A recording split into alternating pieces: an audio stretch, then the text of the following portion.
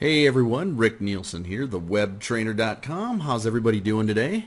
Well, I've got an exciting video training today. I'm really stoked about going through this with you. What we're going to cover today is a really cool piece of software online called Picnik, PICNIK.com. And this is a free, or it has a free version, photo editing program online that you can edit your photos and upload them online. Now, the reason I think this is so cool is because one of the biggest problems I've seen a lot of people that do blogging or do websites, and they download photos, they want to upload them up to Facebook, different things, and or even if you're gonna like upload them to Craigslist or even eBay, is that your cameras take these really high resolution pictures, and it's like, oh, I don't want to buy Photoshop. Photoshop's too complicated, it's too expensive. Or they try to use some free open source type photo editor, or even buying Photoshop Elements or something like that. They're just too. There's too much going on with those. They're too expensive, and people just don't use them. They're just too complicated and too hard to use. Well, it looks like Picnik has taken care of that for everybody, because this software is so cool to use. Compared to other things I've tried online, this thing has it figured out. So what I'm going to do is I'm going to go through a quick demonstration on how to use it. Now, they have a paid version and they have a free version, and I think the paid version you get more options, more effects that you can put on your photos, and I think you can upload, instead of 5 photos at a time, you can upload 10 photos, I believe is what it is. But I'm just going to go through and show you how to upload a photo, and edit it, and some of the things that you can do with it. And what's really cool too about this site is that you don't even have to register for it. You can just start uploading photos or editing photos right out of the chute. But I recommend that you sign up for a free account, because then you can store your photos there and you've got them so you can look back on them. So as the big button here says, let's get started. So you go to picnik.com. Like I said, it's PICNIK. Picnik.com, and I'll have a link in the blog post here. So what you're going to do is you're just going to go here and click Get Started. So what it's going to do is it's going to open up this really nice interface, and if you have any trouble with this, you got to make sure you have the latest browsers to be able to do this. I mean, you can't be using some old clunky, crappy Internet Explorer 3 or something like that. You need your browser updated. So it gives you, there's all kinds of cool things here on the front, but essentially what you do is you're going to come right here and you're going to go upload a photo. So we're going to go here, we're going to look on my very cluttered desktop, and let's take this picture of my Nova that I sold. And this thing's going to start crunching. Now, it brings it into a nice editor. And as you can see, I got a picture of my Nova that I sold. Isn't that sweet? Look at that nice paint job I got going there. Whew, look at that. That gray and green. Sharp. Believe me, there's not enough photo editing in this thing to make that look good. Can't polish a turd. Alright, so there's a lot of things that you can do here that I've never seen on an online photo editing piece of software. Let's start by going down here. As you can see here, it's got this little zoom slider here, so you can zoom in and really look at how rusty this thing is. I mean, just look at the rust on that thing. Look at the Bondo on that thing. And you can zoom in, zoom out, and so if you want to take a really good, close look at the picture, you can. So let's go back up here, and you got a lot of different menu options up here. You have one-click fix it. Now when you click that, it takes all the elements of the image, and it just tries to correct it and make it look sharper. Sometimes it does something, sometimes it doesn't. Now, if you didn't like what that did, if you come on over here to the other side of the screen, you can hit undo, and it will fix whatever problem that you, or whatever screw up that you did. The next one you got here is you can rotate that image. So you can rotate this thing left and keep going left, round and round. Yeah, no matter what direction you put this car, it still looks like crap. Or you can go right. Or we can do a little, Batman look to it. Zoom in and turn. We can flip it to make it look the other way, or we can flip it upside down. Again, car still looks bad no matter what way you look at it. Or you can hit reset. So, and then what's really nice here too is you've got these little help boxes. So if you close that, but you want to see it again, you just click right here, and this will tell you exactly what that little thing will do. That's why I think this is such a cool piece of software, because it kind of gets you right down in the nitty gritty. So if we come over here and go to cancel, it takes us back to our menu. Now here's the one a lot of people will either use crop or they'll use resize. So when you hit crop, what it does is it puts things into a grid pattern. And what this is doing here is it's telling you that, you know, you can take and, you know, shrink this or move this and do whatever you want. Say you only want that part, then you can just, you know, click OK, and it gives you that particular part of the photo. So when you're doing crop, you can do just pretty much anything you want. You can take that and you can shrink that down into a specific size. So let's say you're going to get a photograph made of it, or if you want a specific size for any of these social networks, it will crop it to an appropriate size for that particular network, which I think is just cool as can be. And here you can actually scale the crop that you want to do to whatever size that you want. So we'll just reset everything. So there you can crop it to whatever you want. So let's say you only want a section of it, and you just want to do, you know, I just want this particular part of the Nova right here. No, you know what? I want this little piece right here. I want to crop that baby out. I'll just click OK and see I've cropped that particular piece out. I was like, yeah, that's not going to work. So that's how you use the crop. Now the resize is probably the one most people will use.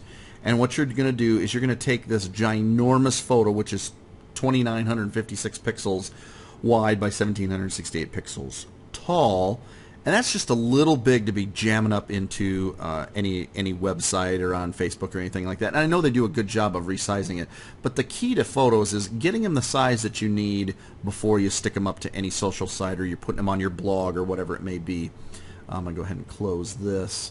So let's say I want to bring this down to 1,000, and see, you want to, if you do that, you got to make sure you keep this proportion in proportion, because what it'll do is if you put a dimension of 1,000 and you keep that clicked, it'll keep everything in perspective. If you uncheck that and then you start changing the sizes to like 700, see, it skinnies it up, and then I could probably put a picture of me in there. I thinned myself out.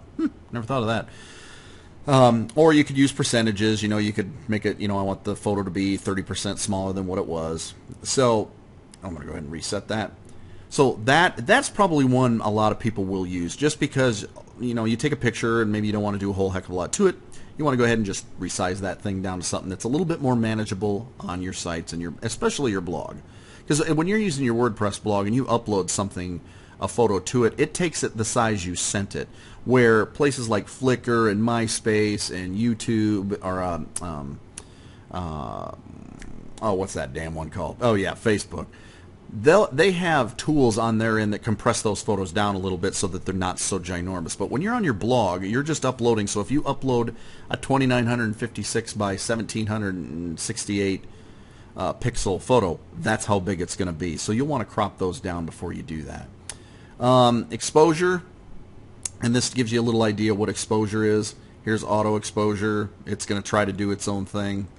Or you could go to exposure and you can just kind of slide these around and see. A lot of this depends on what you're going to do with the photo. So you got some a lot of different options to be able to mess around with it. Here you can do highlights. You can do shadows. I mean, you got all kinds of options. And if you don't like that, you just hit reset and it goes back to the way it was.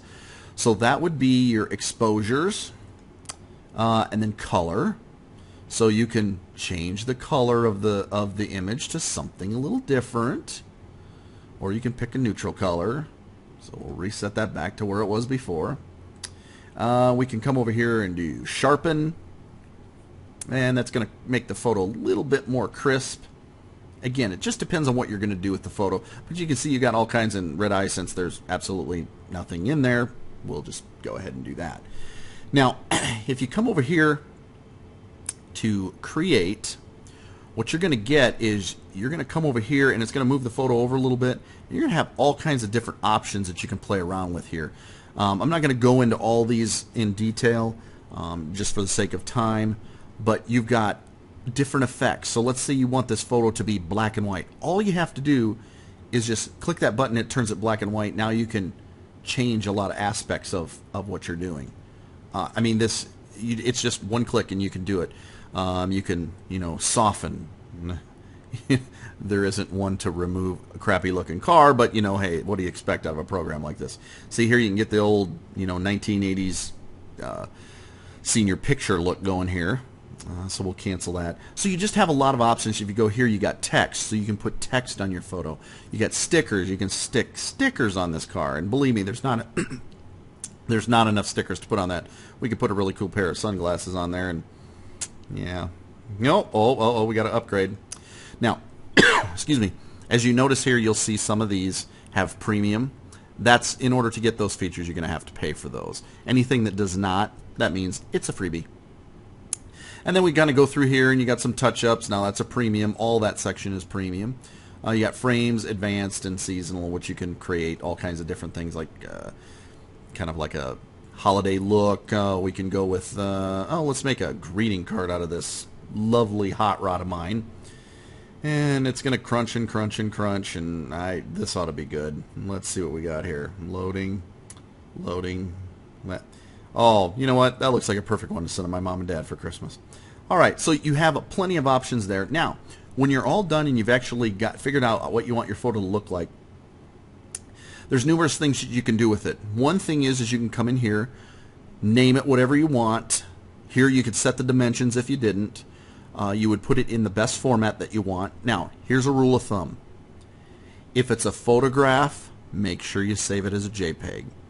If it's like a drawing of some type, like a graphic, and it's not either a PNG, well, this one only gives you two options, PNG and GIF, but I don't believe they even do GIFs. It doesn't look like they do. And so you can save it out on your desktop. So if I wanted to save that photo, it would say, where do you want to save this thing? Or you can upload it to one of your providers. So you can either upload it to Picasa, or you can tweet it, or you can put it up to Flickr, or you can put it up to Facebook, or PhotoBucket, or you can email it to somebody, or you can print photos and they'll send them somewhere and you can have it turned into whatever type of thing that you want. That would make a great coffee cup. I'm pretty sure that would be a great coffee cup. So if we come back over here, so see, you have lots of different options that you can do with that. So again, I believe that the free version, you can upload 5 photos at a time, and then the paid version, I believe, is 10. But what you want to do is you want to go up here and click this button, Upgrade to Premium, and it'll tell you what you get for those options. The other thing, too, you want to look at is I would go ahead and register, and because you can save your photos there if you want, in case you want to distribute them in some other way, shape, or form. But this is an awesome program for somebody that doesn't want to buy Photoshop. They want to be able to trim up their photos, make them look nice, do fun things with them. This is a fantastic program, and I'm sorry I'm a little giddy about this, but over the years I've been working with people on the web, the one thing they've had the most trouble with is they're trying to figure out how they can get their photos resized, and they end up buying Photoshop. They just can't pull it off. So this is a great solution. Again, the website is Picnik, which is PICNIK.com. The link is in the post. I hope this helps you guys out. Spread the word. Tell everybody about this. A great program. Again, well, that's it. Rick Nielsen here, the web trainer, and I will see you at the next video. Later.